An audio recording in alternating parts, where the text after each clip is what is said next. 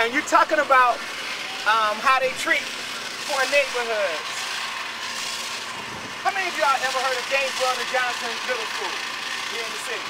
It's like the precursor for everybody who goes to Stanton and Paxton High School, right?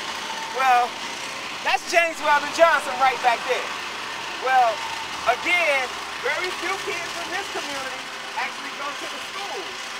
Well, what they did was they decided, okay, we need to upgrade the facilities of James Weldon Johnson because the school was in bad shape. So they went and said, well, we're going to take your neighborhood school and we're going to move our kids over here, and you can take your kids from the neighborhood and move them over to Paxton. But that wasn't going to work for residents in this community for obvious reasons.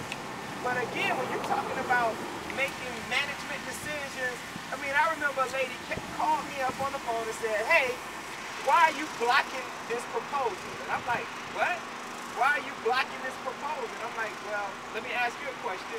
How would you feel if somebody with more resources than you said to your kid, you can't go to school in your neighborhood, you got to go somewhere else because my kid needs this school?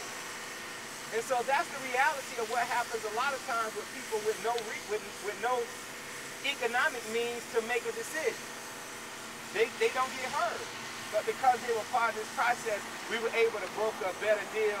So the neighborhood school stayed, but the kids who went to Paxton, they got shipped from Paxton over here. But now think about this.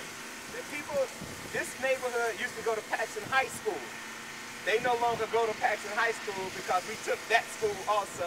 Not only did they take their high school, but we also took their middle school as well. But this is what James Weldon Johnson, this is where James Weldon Johnson used to be at right here, up until last year. All right? The school behind right there, yeah. that school you can see. Yeah, the school you can see right here. Okay. We headed down.